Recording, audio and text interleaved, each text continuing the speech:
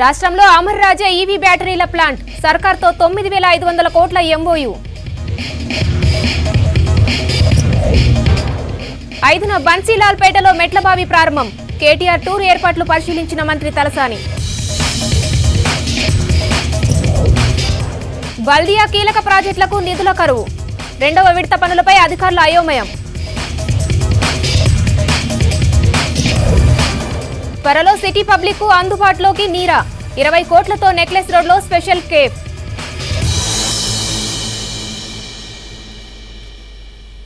సికింద్రాబాద్ బన్సీలాల్పేట్ చౌరస్తాలో భారీ అగ్ని ప్రమాదం జరిగింది. ఎస్ఏ వాటర్ సొల్యూషన్ షాప్ లో ఒక్కసారిగా మంటలు చెలరేగాయి. స్పాట్ కు చేరుకున్న ఫైర్ సిబ్బంది మంటలను ఆర్పివేశారు. ప్రమాదంలో షాపులోని సామాగ్రి పూర్తిగా దగ్ధమైంది. భారీగా ఆస్తి నష్టం వాటిల్లిందని చెప్తున్నారు షాప్ నిర్వాహకులు.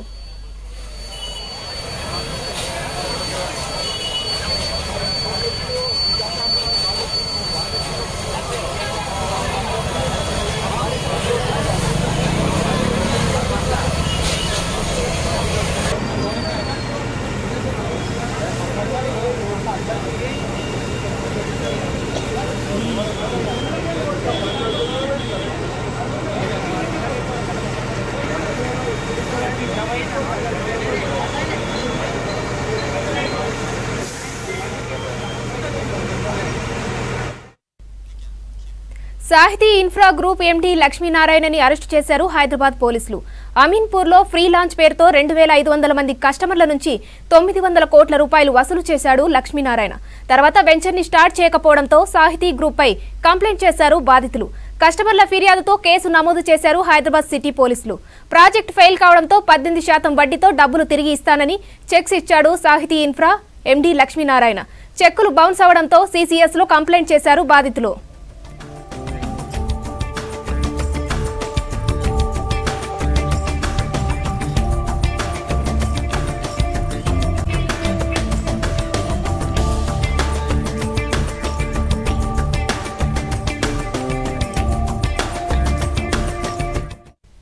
చార్టర్డ్ అకౌంటెన్సీ ఇంటర్నేషనల్ కాన్ఫరెన్స్ కు హైదరాబాద్ వేదిక అవ్వడం సంతోషంగా ఉందన్నారు governor Tamilisai.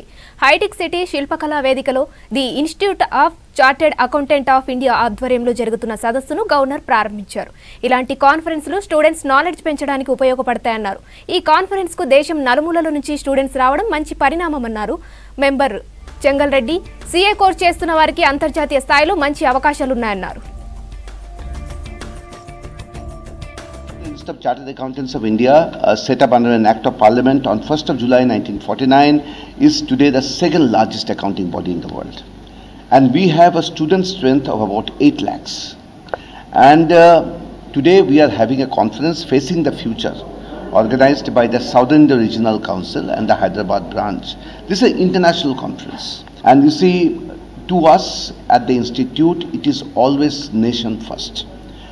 So see, the national interest is the most important for us, and we are not only an Indian body, we have presence in 75 cities of the world, in 45 countries of the world.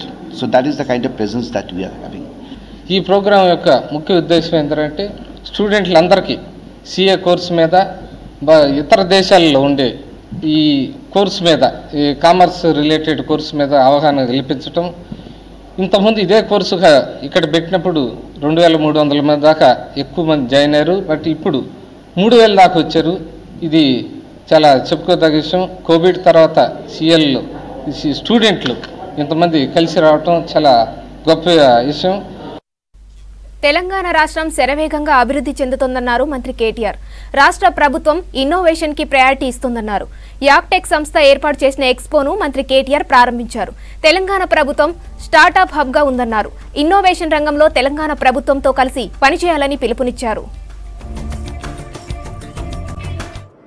Telangana government has undertaken several projects that leverage emerging technologies, and they have always been the first of its kind of projects in India. And each of these projects are undertaken with the spirit of startups, industry as a partner and not just as a service provider. From quick approvals to rapid brainstorming and problem-solving sessions, the government has always acted as an agile corporation. In addition to these projects, the government has always put put in dedicated efforts in overall development of the ecosystem and enabling innovation and growth for the emerging technologies. Since the ecosystem mandate is larger, the government has been setting up dedicated institutions in partnership with industry bodies to augment our capacities in these programs. Now, we see 3D printing as a prime focus area over the next decade or so. The 3D printing industry, in terms of hardware, software, as well as post-processing equipment, is at an inflection point of accelerated growth. With the national reforms supporting the increased participation of the private sector in 3D printing industry, the Telangana state shall be supporting the innovation that is inbound to occur. Telangana ప్రభుత్వం వచ్చాక టూరిజంకు పెద్దపీట వేస్తున్నామన్నారు మంత్రి తలసాని శ్రీనివాస్ యాదవ్. సికింద్రాబాద్ బన్సీలాల్ పేటలో పురాతన మెట్లబావిని principal సెక్రటరీతో కలిసి మంత్రి తలసాని సందర్శించారు. ఈ నెల 5న పునరుద్ధరణ చేసి మెట్లబావిని మంత్రి కేటీఆర్ ప్రారంభిస్తారని చెప్పారు తలసాని. మీకు చూస్తే లాస్ట్ ఆగస్టులో స్టార్ట్ చేశారు.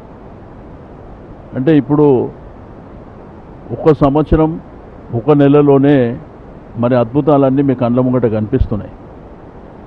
కాబట్టి మనకేంటంటే ఒక చరిత్ర, మనము చాలా నెగ్లెక్ట్ చేస్తాం చాలా విషయాలని. ఈరోజు ఏంటంటే ఆ రోజుల్లో మరి ప్రభుత్వాలు నిర్ణయం తీసుకొని ఇంత అద్భుతమైనటువంటి కట్టడాలు కట్టింది ఇక్కడ స్థానికంగా బన్సీలాల్పేట జీరా పరిసర ప్రాంతాలకు మంచినీటి అవసరాల కోసం కట్టినటువంటి బావి. బట్ కాలక్రమేణా ఏంటంటే మనం ధ్వంసం చేసుకున్నటువంటి పరిస్థితి. దీన్ని పునరుద్ధరణ చేయాలంటే ఎంత కష్టపడవలసిందో మరి ఈరోజు డబ్బు క్రైటీరియా కాకుండా మరి ఇంత బ్రహ్మాండంగా ఈ కార్యక్రమాన్ని నిర్వహించడానికి పూర్తి బాధ్యత వహించినటువంటి అరవింద్ గారికి నేను మనస్ఫూర్తిగా అభినందనలు తెలియజేస్తా ఉన్నాను. మరి వారితో పాటు సంబంధిత అధికారులు, అదేవిధంగా కల్పన గారి టీం,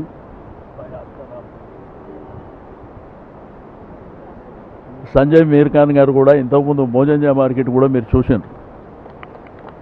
అయితే దీంట్లో స్థానిక బస్తీ వాస్తవ్యులు మరి ఈ ప్రాంతంలో నివాసం ఉంటున్న వాళ్ళకు కూడా నేను అభినందనలు తెలియజేస్తున్నా. ఎందుకంటే వాళ్ళ కోఆపరేషన్తోనే ఇంత బ్రహ్మాండమైనటువంటి కార్యక్రమం నిర్వహించుకోవడం జరిగింది. కాబట్టి మీకు 5వ తేదీన సాయంత్రం కూడా చాలా అద్భుతంగా దీని యొక్క మరి ప్రారంభోత్సవ కార్యక్రమాన్ని చాలా బ్రహ్మాండంగా గ్రాండ్గా, ఎందుకంటే రేపు భవిష్యత్తు తరాలకు ఉపయోగపడే విధంగా ఇది ఒక టూరిజం ప్లేస్ కింద, దీంట్లో తెలంగాణ టూరిజంలో కూడా దీన్ని పొందుపరచడమే కాకుండా మన దేశం కానీ ప్రపంచం నుంచి వచ్చేటువంటి టూరిస్టులకు కూడా ఇది ఒక బ్రహ్మాండమైనటువంటి ప్రదేశం కింద మనం తీర్చిదిద్దడం జరుగుతుంది.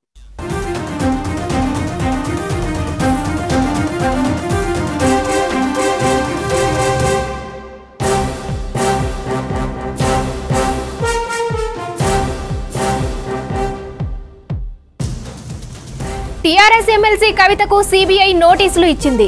లిక్కర్ స్కామ్ లో 160 CRPC కింద నోటీసులు పంపింది CBI. ఈ నెల 6న విచారణకు రావాలని చెప్పింది. హైదరాబాద్ లో కానీ ఢిల్లీలో కానీ హాజరు కావచ్చని చెప్పింది CBI. లిక్కర్ స్కామ్ లో లెక్కలపై ఆరా తీయనుంది CBI.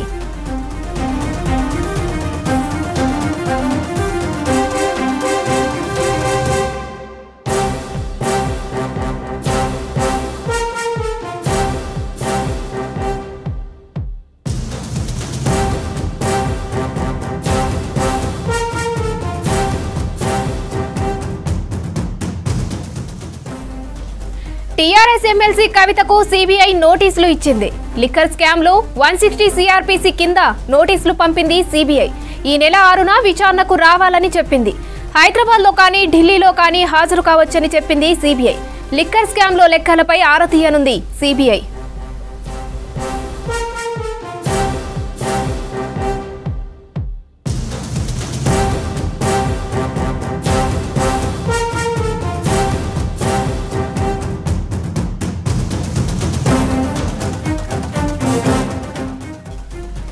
TRS MLC కవితకు CBI నోటీసులు ఇచ్చింది.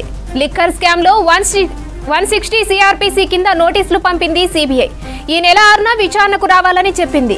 హైదరాబాద్ లో కానీ ఢిల్లీలో కానీ హాజరు కావచ్చని చెప్పింది సిబిఐ. లిక్కర్ స్కామ్ లో లెక్కలపై ఆరా తీయనుంది సిబిఐ.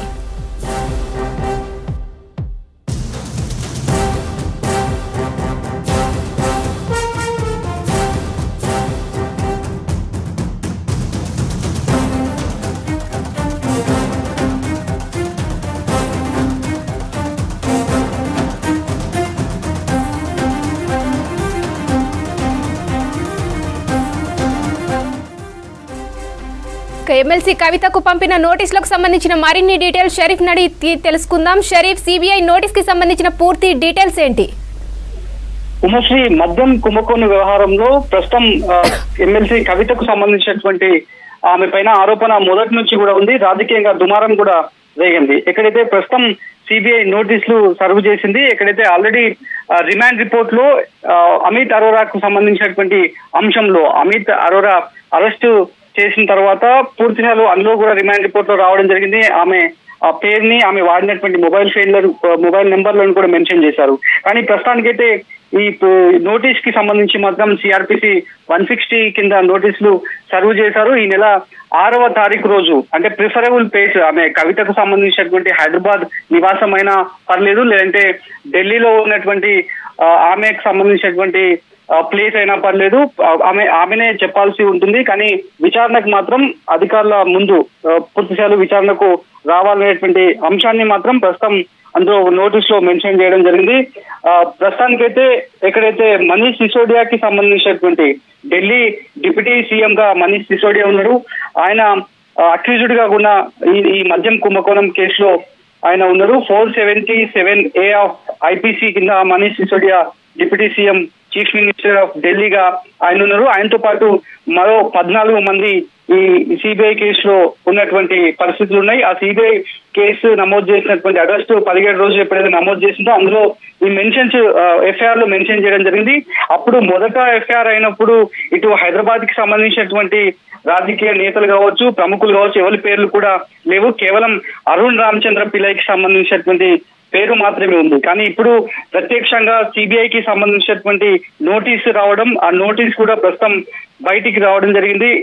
ఏ గ్రౌండ్ కింద, ఏ సెక్షన్ కింద, ఏ కేసు కింద కవితను విచారణ పేరుతో పిలుస్తున్నారనేటువంటి విషయాలపైన కూడా క్లియర్ గా అందులో మెన్షన్ చేయడం జరిగింది. Notice under section 160 CrPC for investigation of case 53/A 2022 of CBI అనేటువంటి విషయాన్ని కూడా నోటీస్ లో మెన్షన్ చేయడం జరిగింది.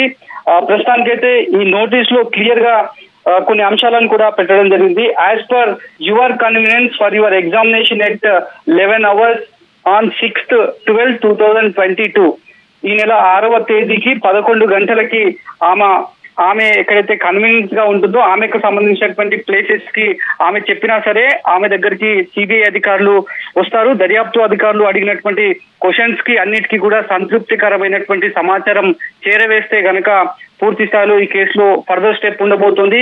అండర్ 160 సిఆర్పిసి కింద మాత్రం ఎక్కడైతే సంతృప్తికరంగా ఇన్ఫర్మేషన్ పాస్ చేయకపోతే కేసుకు సంబంధించి ఇప్పటివరకు సిబిఐ అధికారులు సేకరించినటువంటి కేసులో ఉన్నటువంటి గ్రావిటీ కావచ్చు, అందులో ఉన్నటువంటి మెరిట్ ని దృష్టిలో ఉంచుకునే ఈ నోటీస్ ని సర్వ్ చేస్తూ ఉంటారు. 160 సిఆర్పిసి కింద నోటీసులు సర్వ్ అయితే గనక ఒకవేళ ఈమె చెప్పేటువంటి సమాధానాలకు పొంతన లేకపోతే నేరస్తుల లిస్ట్ లో కూడా చేర్చేటువంటి ఒక ప్రొసీజర్ అనేది సిఆర్పిసి 160 కింద ఉంటుంది. అదే విషయాన్ని కూడా లీగల్ ఎక్స్పర్ట్స్ చెప్తున్నారు. ఎప్పుడైతే అరుణ్ రామచంద్ర పిల్లైకి సంబంధించినటువంటి వ్యవహారం తెర మీదకి రావడం జరిగిందో అప్పుడే సిబిఐ అధికారులు హైదరాబాద్ లో కూడా సైమల్టేనియస్ గా రైడ్ చేయడం జరిగింది. ఆ సోదాల్లో కూడా కొంత ఇన్ఫర్మేషన్ కూడా గ్యాదర్ చేయడం జరిగింది. మనం ఆ కోకాపేట్ లో ఉన్నటువంటి అతని విల్లా నెంబర్ 14 లో కూడా సోదాలు జరిగినాయి. అతనితో పాటు బుచ్చిబాబు అనేటువంటి గోరుట్ల బుచ్చిబాబు అనేటువంటి వ్యక్తి చార్టర్డ్ అకౌంటెంట్ గా ఉన్నారు. అతని వ్యవహారం కూడా తెర మీదకి రావడం జరిగింది. అతనికి సంబంధించి కూడా అతని అసోసియేట్స్ ఇల్లు, అదేవిధంగా అతని ఆఫీసు, అతని కార్యాలయంలో కూడా సోదాలు జరిగాయి. అతనితో పాటు అతని సోదాలు జరిగినప్పుడు సందర్భంలోనే ఏవైతే షెల్ కంపెనీలకు సంబంధించినటువంటి అంశం తెర మీదకి రావడం జరిగింది. అరుణ్ రామచంద్ర పిల్లైతోనే వీళ్ళంతా కూడా అసోసియేట్ అయ్యారు. అరుణ్ రామచంద్ర పిల్లైకి సంబంధించినటువంటి ఆర్థిక కార్యకలాపాలన్నీ కూడా బుచ్చిబాబు, గోరెంట్ల బుచ్చిబాబే చూసుకునేవాడనేటువంటి అంశం ముందుగా తెర మీదకి రావడం జరిగింది. ఎక్కడైతే ఢిల్లీ మద్యం కుంభకోణం వ్యవహారంలో ఇదంతా కూడా అక్కడి రాజకీయంగా ప్రకంపనలు సృష్టిస్తుంది. ఎందుకంటే ఈవెన్ రాజకీయ ప్రముఖులే కాదు, కొంతమంది పబ్లిక్ సర్వెంట్స్ కూడా అందులో ఉండడం జరిగింది. ఎప్పుడైతే ఆల్రెడీ ఇందులో సిబిఐ కేసు నమోదు చేసిన తర్వాతనే ఎక్కడైతే ఇందులో పెద్ద కాన్స్పిరసీ జరిగింది, కొన్ని వందల కోట్ల రూపాయల కుంభకోణాలకి వీళ్ళకు తెరలేపారనేటువంటి కాన్స్పిరసీని కూడా సిబిఐ గుర్తించిన తర్వాత ఎన్ఫోర్స్మెంట్ డైరెక్టరేట్ కి కేసు బదిలీ అయింది. ఒకవైపు ఎన్ఫోర్స్మెంట్ డైరెక్టరేట్ కూడా కేసు నమోదు చేస్తూ వస్తుంది, అరెస్టులు కూడా కంటిన్యూ చేస్తూ వస్తుంది. ఎక్కడైతే లాస్ట్ అరెస్ట్ 6th పర్సన్ గా అమిత్ అరోరాను ఈ ఎన్ఫోర్స్మెంట్ డైరెక్టరేట్ అధికారులు ఢిల్లీలో అరెస్ట్ చేయడం జరిగింది. ప్రస్తుతం ఎక్కడైతే అమిత్ అరోరా కంటే ముందే దినేష్ అరోరా అప్రూవల్ గా మారాడు. అప్రూవల్ గా మారినటువంటి విషయాన్ని కూడా కోర్టుకి కూడా సమర్పించడం జరిగింది. కోర్టుకి కూడా పిటిషన్స్ కూడా సబ్మిట్ చేయడం జరిగింది. పలానా వ్యక్తి అప్రూవల్ గా మారాడు, అతను ఇచ్చినటువంటి ఇన్ఫర్మేషన్ ఆధారంగానే ఇప్పుడు ఫర్దర్ కేసు అంతా కూడా నడుస్తుంది, పలానా వ్యక్తులకు కూడా మేము నోటీసులు జారీ చేసినామనేటువంటి విషయాలను కూడా అక్కడి అధికారులు ఈడీ అధికారులు చెప్పారు. ప్రస్తుతానికైతే సిబిఐ కేసు వ్యవహారంలోనే ఈడీ ఎంటర్ అయింది కాబట్టి సిబిఐ కేసు వ్యవహారంలోనే మనీష్ సిసోడియాను కూడా అందులో నేరస్తుడిగా పెట్టారు. మనీష్ సిసోడియాతో పాటు ఇంకో 2 మినిస్టర్లను, ఢిల్లీ కేబినెట్ కి సంబంధించినటువంటి ఆప్ మినిస్టర్లను కూడా మెన్షన్ చేయడం జరిగింది. సో వాళ్ళతో కవితకు ఉన్నటువంటి కనెక్షన్స్ వ్యవహారంలోనే కవితకి క్వశ్చన్ చేయాలి, ఎమ్మెల్సీ కవితను క్వశ్చన్ చేయాలనేటువంటి ఉద్దేశంతోనే ఈ నోటీసు సారాంశంగా కూడా తెలుస్తోంది. మరి సంతృప్తికరమైనటువంటి ఇన్ఫర్మేషన్ ఆమె ఇస్తుందా లేదా అనేది కూడా ఆఫ్టర్ సిబిఐ ఎంక్వైరీ కంప్లీట్ అయిపోయిన తర్వాత ఫర్దర్ స్టెప్ ఏముండబోతుంది అనేటువంటి విషయాలపైన మాత్రం ఒకంత ఆసక్తి నెలకొంది. ప్రస్తుతానికైతే నోటీసు వచ్చినటువంటి దాంట్లో ఎవరితో ఏ అధికారి నుంచి నోటీసు రావడం జరిగింది అనేటువంటి విషయాలపైన కూడా నోటీస్ లో క్లియర్ గా మెన్షన్ చేయడం జరిగింది. Praveen Kumar Roy, director ministry of home affairs government of India అనేటువంటి పేరుతో నోటీసు రావడం జరిగింది. సిబిఐకి సంబంధించినటువంటి నోటీసు వ్యవహారంలోనే పెద్ద సంఖ్యలో ప్రస్తుతానికి ఇది పెద్ద బ్రేకింగ్ గా కూడా ప్రస్తుతం చూస్తున్నారు అధికారులు కూడా. ఎందుకంటే ఒక అధికార పార్టీలో ఉన్నటువంటి కీలకమైనటువంటి మహిళా నేతగా ఆమె కొనసాగుతున్నారు. ఆల్రెడీ ఎప్పుడైతే ఈడీకి సంబంధించినటువంటి అంశం తెర మీదకి రావడం జరిగిందో, అమిత్ అరోరాకి సంబంధించినటువంటి మొబైల్ ఫోన్స్ డేటాలో ఈమె IMEI నెంబర్ చేంజ్ చేసినట్లు, ఎక్కడైతే అరుణ్ రామచంద్ర పిల్లై, దాంతో పాటు అభిషేక్ బోయిన్పల్లి వీళ్ళంతా కూడా ఒకటే ఇయర్ లో ఫోన్స్ అన్ని కూడా కంటిన్యూగా చేంజ్ చేశారనేటువంటి అంశాన్ని ఈడీ అధికారులు ఈడీ కోర్టుకి సమర్పించినటువంటి రిమాండ్ రిపోర్ట్ లో క్లియర్ గా మెన్షన్ చేయడం జరిగింది. ఆ అంశం తెర మీదకి వచ్చిన తర్వాత నేరుగా ఎమ్మెల్సీ కవిత తన నివాసంలోనే చాలా మంది కార్యకర్తలతో మీడియా సమావేశాన్ని కూడా ఏర్పాటు చేయడం జరిగింది. అక్కడ మీడియా సమావేశాన్ని ఏర్పాటు చేసిన తర్వాత ఇప్పుడు మళ్ళీ సిబిఐ కూడా ఈ కేసుకు సంబంధించి కూడా పూర్తి స్థాయిలో అందరినీ కూడా గ్రిల్ చేస్తుందని చెప్పాలి. ఎందుకంటే ఇప్పటివరకు సిబిఐ అధికారులు తీసుకున్నటువంటి కేసులో ఉన్నటువంటి ఎవరైతే అనుమానితులు ఉంటారో వాళ్ళు ఇచ్చేటువంటి స్టేట్మెంట్ కావచ్చు, ఇప్పటివరకు చాలా మందిని కూడా సిబిఐ అధికారులు విచారణ చేయడం జరిగింది. దాదాపు 1-2 రాష్ట్రాలకు సంబంధించినటువంటి అంశం కాదు, దాదాపు 6 రాష్ట్రాలకు సంబంధించినటువంటి అంశం ఇది. ఎక్కడైతే మద్యం పాలసీకి సంబంధించినటువంటి వ్యవహారం, ఇది పెద్ద కుంభకోణం, కొన్ని కోట్లకు సంబంధించినటువంటి పెద్ద కాన్స్పిరసీ. ఈ కాన్స్పిరసీ కోసం చార్టెడ్ ఫ్లైట్లను వీళ్ళు వాడడం జరిగింది. చార్టెడ్ ఫ్లైట్లలో వీళ్ళంతా కూడా వెళ్ళిన తర్వాత ఈ స్వలాభాల కోసం మద్యం సిండికేట్స్ ఎవరైతే ఉన్నారో మద్యం సిండికేట్లకు లబ్ధి చేకూరే విధంగా వాళ్ళ స్వలాభం కోసం కోట్ల రూపాయలన్నీ కూడా వాళ్లకు ఫేవర్ గానే ఈ పాలసీ రూపకల్పన జరిగింది. ఈ పాలసీ రూపకల్పనలో ప్రధానమైనటువంటి ఆరోపణ రాజకీయ ప్రముఖులు పలు రాష్ట్రాలకు సంబంధించినటువంటి వాళ్లే కీలకంగా ఉన్నారు. అందులో మెయిన్ గా ఉన్నటువంటి ఆరోపణ ఏంటంటే తెలంగాణకు సంబంధించినటువంటి కొంతమంది రాజకీయ నేతల ప్రమేయం ఉంది అనేటువంటి ఆరోపణ కూడా మొదటి నుంచి ఉంది. రాజకీయంగా కూడా చర్చ జరిగింది.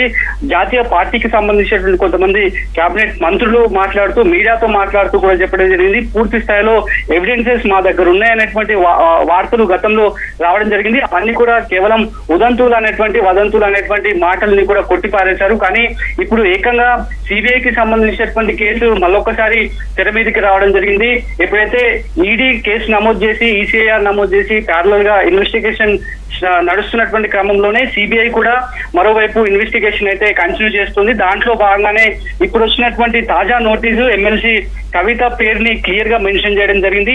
మరి ఆమె ఎప్పుడు విచారణకు హాజరవుతారా, ఈ నోటీస్ కి ఆమె రిప్లై ఏమి ఇవ్వబోతోంది, వేరే టైం కి మళ్ళీ ఏమైనా విచారణకు వస్తానని చెప్తారా, లేదంటే వీళ్ళు సూచించినటువంటి విధంగా సిబిఐ అధికారులు పెట్టినటువంటి టైం బాండ్ ప్రకారం ఆమె వాళ్ళ ముందు అపియర్ కాబోతుందా, ఏ రకమైనటువంటి ఇన్ఫర్మేషన్ ఆమె ఇవ్వనుంది అనేటువంటి ఒక ఆసక్తి మాత్రం నెలకొంది. ఇక చూడాలి నెక్స్ట్ స్టెప్ సిబిఐది ఏముండబోతుంది. ఆల్రెడీ ఇప్పటికే ఎన్ఫోర్స్మెంట్ డైరెక్టరేట్ కి సంబంధించినటువంటి కేసులో కూడా కవిత పేరు రిమాండ్ రిపోర్ట్ లో మెన్షన్ చేసినట్టుగా ఉంది. ఇక్కడైతే కవిత వాడినటువంటి మొబైల్ ఫోను ఏవైతే 2 మొబైల్ ఫోన్లకు సంబంధించినటువంటి IMEI అనాలిసిస్, దాంతో పాటు కాల్ డేటా రికార్డ్ కి సంబంధించినటువంటి అనాలిసిస్ లో కూడా ఆమె చాలా సార్లు మాట్లాడినట్లు కూడా పూర్తి ఆధారాలు ఇప్పటికే ఎన్ఫోర్స్మెంట్ డైరెక్టరేట్ అధికారులు సేకరించడం జరిగింది. ఇప్పటికే ఆల్రెడీ అటు ఆ కేసు నడుస్తోంది. ఇప్పుడు తాజాగా సిబిఐ కేసు చాలా పాత కేసు, ఎందుకంటే ఇది పెద్ద మొత్తంలో జరిగినటువంటి వ్యవహారంగా మాత్రం అక్కడి సిబిఐ అధికారులు భావిస్తున్నారు. ఇంకా నెక్స్ట్ చూడాలి ఏ రకమైనటువంటి స్టెప్ సిబిఐది ఈ కేసులో ఉండబోతుంది అనేది కూడా ఒక ఆసక్తి మాత్రం నెలకొంది. Right, thank you Sharif.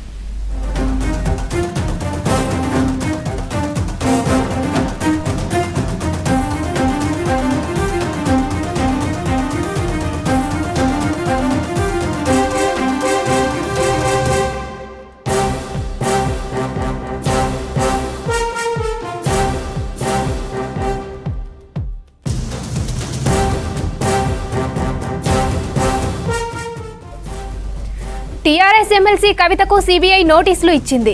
Liquor scam లో 160 CRPC కింద నోటీసులు పంపింది CBI. ఈ నెల 6న విచారణకు రావాలని చెప్పింది. హైదరాబాద్ లో కానీ ఢిల్లీలో కానీ హాజరు కావచ్చని చెప్పింది CBI. లిక్కర్ స్కామ్ లో లెక్కలపై ఆరా తీయనుంది CBI.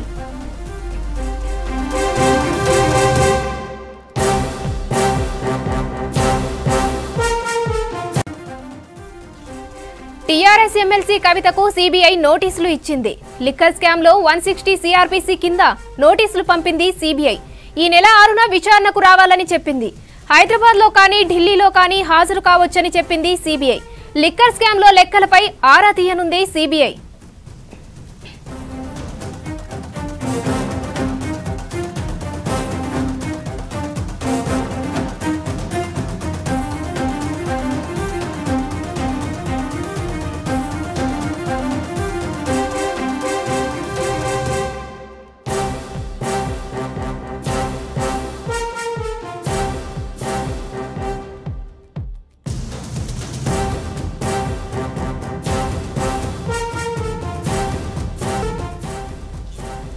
ఇక ఇదే అంశంపై మరిన్ని డీటెయిల్స్ అడ్వకేట్ రచనారెడ్డి గారిని అడిగి తెలుసుకుందాం. రచన గారు, 160 CRPC కింద నోటీసులు అంటే ఏం జరగచ్చు? 160 CRPC కింద నోటీసులు అంటే అండి, అది విట్నెసెస్ కి ఇస్తారు. విట్నెసెస్ అంటే ఏదైనా ఒక క్రైమ్ అంటే ఒక ఇష్యూ ఉందనుకో, అది క్రైమ్ లాగా రిజిస్టర్ అయి ఉంటే దాని కింద ఎవరికైతే అంటే ఎవరన్నా విట్నెసెస్ ఉంటే అంటే వాళ్ళకు ఆ విట్నెసెస్ నుంచి ఇన్ఫర్మేషన్ కావాలంటే విట్నెసెస్ కి ఇచ్చే నోటీస్ అండి అది. అయితే ఇది కవిత గారికి అగేన్స్ట్ ఇప్పుడు ఎటువంటి FIR అయినా లేకపోతే ఇంకో ఏ రిపోర్ట్ లేదు. అయితే తను only as an interested party ఈ యాజ్ అ విట్నెస్ అంటే దీని గురించి మీకు ఏమైనా తెలిసి ఉంటే లేకపోతే మీకు ఏమైనా డీటెయిల్స్ ఉండి ఉంటే మీరు దాని ఇన్ఫర్మేషన్ మాకు ఇవ్వగలరు అని విట్నెసెస్ కి ఇచ్చే నోటీస్ అన్నమాట అది. హలో, ఒకవేళ వివరణ ఇందులో సంతృప్తిగా లేకపోతే ఏం జరగచ్చు అంటారు? వివరణ సంతృప్తి అంటే మనము ఇప్పుడు పోలీస్ దర్యాప్తు ఏజెన్సీస్ అవి చేసుకుంటూ వెళ్ళిపోతాయి due process of the law కింద, అంటే వాళ్ళ ప్రొసీజర్స్ కింద. ఇప్పుడు ఆ దర్యాప్తు ఏజెన్సీస్ సంతృప్తిగా లేకపోతే వాళ్ళు ఇంకోసారి కూడా నోటీసులు ఇస్తారు. అండ్ ఒకటే మీటింగ్ అంటే ఒకటే హియరింగ్ కాకుండా ఇంకా చాలా హియరింగ్స్ కూడా కావచ్చు. వాళ్ళు సంతృప్తిగా లేకపోతే అప్పుడు వాళ్ళు ఏ నెక్స్ట్ స్టెప్ తీసుకుంటారో అదేంటి ఇంకేమన్నా అంటే లైక్ విట్నెస్ ని ఇంకా ఇంట్రెస్టెడ్ పార్టీ లాగా చేర్చే రీజన్స్ ఏమన్నా ఉంటే ఆ ఆప్షన్స్ వాళ్ళు చూస్తారు అన్నమాట. కానీ ఇప్పుడైతే only as a witness she has been called. Right, thank you Rachana Reddy గారు. Hyderabad Abids little flower high స్కూల్లో 1972 బ్యాచ్కు చెందిన పూర్వ విద్యార్థుల ఆత్మీయ సమ్మేళనం ఘనంగా జరిగింది. స్కూల్ వదిలి 50 ఏళ్లు పూర్తయిన సందర్భంగా జూబ్లీ రీయూనియన్ పేరుతో కలుసుకున్న వారంతా గత జ్ఞాపకాలను గుర్తు చేసుకున్నారు. స్కూల్ విద్యార్థులుగా యూనిఫామ్ వేసుకుని తాము చదివిన క్లాస్ రూమ్లలో, ఆడుకున్న గ్రౌండ్లో ఉల్లాసంగా గడిపారు. ఈ కార్యక్రమంలో తమకు చదువు చెప్పిన గురువులను ఘనంగా సత్కరించారు. ఆనాటి జ్ఞాపకాలు ఎప్పటికీ మధుర స్మృతులేనని చెప్పారు లిటిల్ ఫ్లవర్ పూర్వ విద్యార్థి రిటైర్డ్ డీజీపీ దుర్గప్రసాద్. తనతో పాటు చదివిన వారు వివిధ రంగాలలో స్థిరపడ్డారని తెలిపారు. 50 ఏళ్ల తర్వాత వాళ్లందరినీ కలుసుకోవడం సంతోషంగా ఉందన్నారు. తమకు చదువు చెప్పిన గురువుల పేరిట ప్రతి ఏడాది అవార్డులను అందించాలని ఈ సందర్భంగా నిర్ణయం తీసుకున్నామని చెప్పారు దుర్గాప్రసాద్. అప్పటి నుంచి అంటే 50 సంవత్సరాలు అయ్యాయి. 50 సంవత్సరాలు అయిన సందర్భంగా మేము క్లాస్మేట్స్ అందరూ ఒకసారి కలుద్దాం, మా పాత స్కూల్కి వెళ్దాం, మా పాత క్లాస్ రూమ్లో కూర్చుందాము అని చెప్పి వాళ్ళ ఆ స్కూల్ డ్రెస్లోనే వచ్చాం. కూడా చాలామంది స్కూల్ డ్రెస్ వేసుకుని మరీ వచ్చాం. వచ్చి ఎందుకంటే స్వీట్ మెమరీస్ అవన్నీ కూడా ఒకసారి మేము ఇంకొకసారి గుర్తు చేసుకుందామని వచ్చాం. చాలామంది విదేశాల నుంచి కూడా వచ్చారు. కొంతమంది అమెరికా నుంచి వచ్చారు, కొంతమంది న్యూజిలాండ్ నుంచి వచ్చారు, కొంతమంది కెనడా నుంచి వచ్చారు. సో ఇట్లా రకరకాల దేశాల నుంచి వ్యక్తులు కూడా వచ్చారు. సో ఇవాళ ఒక ఆల్మోస్ట్ 30-40 మంది కలిసాము ఇక్కడ స్కూల్లో. ఇప్పుడున్న స్టూడెంట్స్, ఇప్పుడున్న ప్రస్తుతం ఉన్న స్టూడెంట్స్తో మాట్లాడాము. తర్వాత ఇక్కడ మా పాత టీచర్స్ కూడా వచ్చారు. ఒక అవార్డు అబ్బాయిలకి వెళ్ళి ఆ రోజుల్లో మేము స్కూల్లో చదివిన రోజుల్లో అప్పుడు ప్రిన్సిపల్గా బ్రదర్ డామినిక్ ఉన్నారు. వారి పేరు మీద ఆ అవార్డు ఇన్స్టిట్యూట్ చేసి ప్రతి సంవత్సరం కూడా ఇవ్వాలని చెప్పేసి మేమందరం తీర్మానించుకున్నాం. హైదరాబాద్ అమీర్పేటలో కొత్త బ్రాంచ్ను లాంచ్ చేసింది మ్యాక్ సంస్థ. VFX, యానిమేషన్, మల్టీమీడియా, గేమింగ్లో బిగ్గెస్ట్ అకాడమీని ఏర్పాటు చేశామన్నారు నిర్వాహకులు. 20 ఏళ్ల నుంచి మ్యాక్ సంస్థ వేలాది మందికి ట్రైనింగ్ ఇచ్చిందన్నారు. తమ అకాడమీ నుంచి ఎంతో మంది మంచి ఉద్యోగాలు సంపాదించారని చెప్పారు. గేమింగ్లో మంచి కెరీర్ ఉంటుందంటున్నారు. లేటెస్ట్ టెక్నాలజీతో అమీర్పేటలో బ్రాంచ్ అందుబాటులో ఉందన్నారు సంస్థ నిర్వాహకులు. Gaming academy lakhs of people last 20 years నుంచి దీంట్లో ట్రైన్ అయ్యి చదువుకొని జాబ్స్ వచ్చాయి. Especially animation, VFX, gaming industry. ఇప్పుడున్న ఇండస్ట్రీలో చాలా మటుకు యానిమేషన్, గేమింగ్ అండ్ VFX చాలా బూమింగ్ ఉంది. మీరు చూస్తున్నారు. ఈ ఒక ప్రొఫెషన్స్లో చేసే వాళ్ళకి జాబ్స్ చాలా పొటెన్షియల్ ఉంది, జాబ్ గ్యారంటీ ఉంది, మంచిగా వెళ్తున్నాయి. సో మీరు తప్పకుండా you should look into this career, animation, VFX, gaming. And gaming industry కూడా చాలా పెద్దది. అపార్ట్ ఫ్రమ్ గేమింగ్ ఒకటి యానిమేషన్, డిజైనింగ్ ఇవన్నిట్లో కూడా మ్యాక్ అమీర్పేట్ కోర్సెస్ ప్రొవైడ్ చేస్తుంది. Mac అమీర్పేట్లో animation, VFX, gaming, AR, VR, AI technologies, ఇంకా చాలా మటుకు టెక్నాలజీస్, న్యూ టెక్నాలజీ చేస్తుంది. One of the best premises ఇది హైదరాబాద్లో. It's a good opportunity for young generations who are looking in career in animation, VFX, gaming industry. Actually, we have here courses, short-term and long-term courses.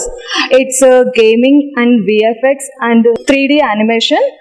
And you can join today for the courses. And all the best for all students who are coming to the MAC. ప్రతిష్టాత్మకమైన advertising agencies association of India బోర్డుకు అధ్యక్షుడిగా ఎన్నికయ్యారు శ్లోక advertising సంస్థ MD and CEO Srinivas. Advertise marketing రంగంలో ఈయనకు 30 ఏళ్ల experience ఉంది. Planning, implementing, future స్ట్రాటజీలో శ్లోక అడ్వర్టైజింగ్ సంస్థను దక్షిణ భారతదేశంలోనే నెంబర్ 1గా తీర్చిదిద్దారు కె శ్రీనివాస్. రానున్న రోజుల్లో సంస్థను మరింత ముందుకు తీసుకెళ్తూ ఎంతో మందికి ఉపాధి, ఉద్యోగ అవకాశాలు కల్పిస్తామని వివరించారు కె శ్రీనివాస్.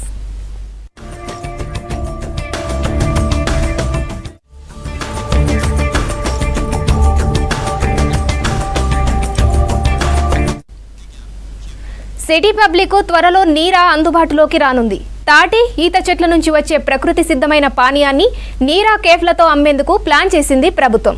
ఇందుకోసం 20 కోట్ల వ్యయంతో నెక్లెస్ రోడ్లో కేఫ్ను అందుబాటులోకి తెస్తోంది. ఎక్సైజ్ టూరిజం శాఖ ఆధ్వర్యంలో 3000 మంది సిట్టింగ్ కెపాసిటీతో నీరా కేఫ్ ప్రారంభం కానుంది.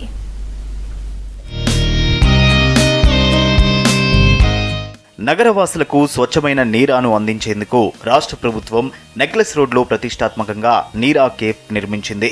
ఇప్పటికే ఈ కేఫ్ పనులు వేగంగా జరుగుతున్నాయి. త్వరలోనే దీనిని అందుబాటులోకి తెస్తామంటున్నారు అధికారులు. సాగర తీరంలో ఆధునిక హంగులతో ఎంతో ఆకర్షణీయంగా నిర్మించిన కేఫ్ చూపరులను ఆకట్టుకుంటోంది. విశాలమైన గదులు, అందమైన ఫర్నిచర్, వావ్ అనిపించే డిజైన్లతో ఏర్పాటవుతున్న ఈ కేఫ్ అందరి దృష్టిని ఆకర్షిస్తోంది.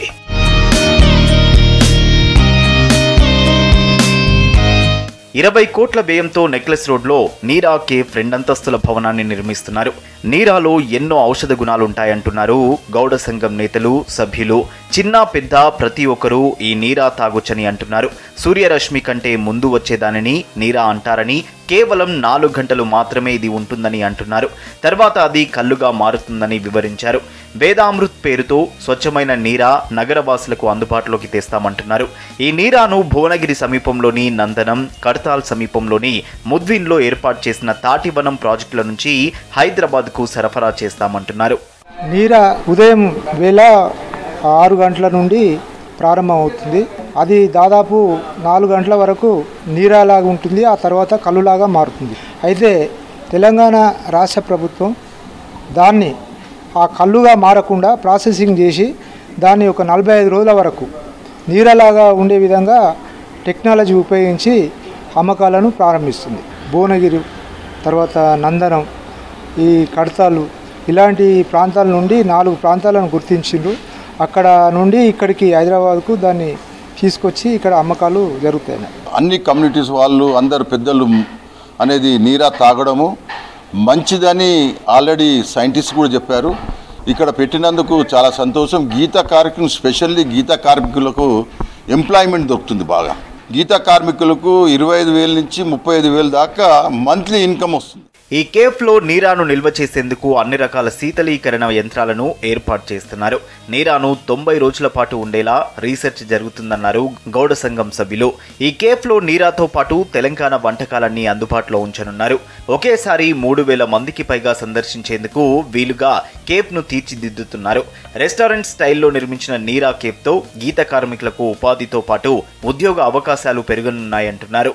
గతంలో ఎవరు కూడా హరితహారంలో చెట్లు పెట్టకున్నా తెలంగాణ ప్రభుత్వం వచ్చిన తర్వాత సుమారు 4 కోట్ల ఈత, ఖర్జూర, తాటి మొక్కలు నాటడం కూడా జరిగింది. వాటి నుంచి వచ్చే ఈ నీరాని ఉత్పత్తి చేస్తూ ఇక్కడే మన కళ్ళ ముందు దీన్ని తయారు చేస్తూ ఆ పానీయాన్ని, ఆరోగ్యాన్ని కూడా చాలా మంచిగా ఉండి ఒక విధంగా ఒక మెడిసిన్గా పనిచేసేటువంటి ఈ నీరాని ఇక్కడ ప్రతిపాదన పెట్టి మన కళ్ళ ముందు తయారు చేసి ఈ మోడల్ నీరా కేఫ్లో అందిస్తూ ఉంటారు ప్రజానికానికి. నీరాలో పోషకాలు పుష్కలంగా ఉంటాయంటున్నారు గౌడ సంఘం ప్రతినిధులు. Protein, iron, potassium, calcium, vitamin A, B6, B12 వంటివి సమృద్ధిగా లభిస్తాయని చెబుతున్నారు. ఈ పానీయం రోగనిరోధక శక్తిని పెంచుతుందని అంటున్నారు. హుస్సేన్ సాగర్ తీరంలోని నెక్లెస్ రోడ్లో నీరాను సేవిస్తూ ఎంచక్క తెలంగాణ ప్రత్యేక వంటకాలను నగరవాసులు ఆస్వాదించవచ్చు. ఇవి bulletin updates. Keep watching V6 news.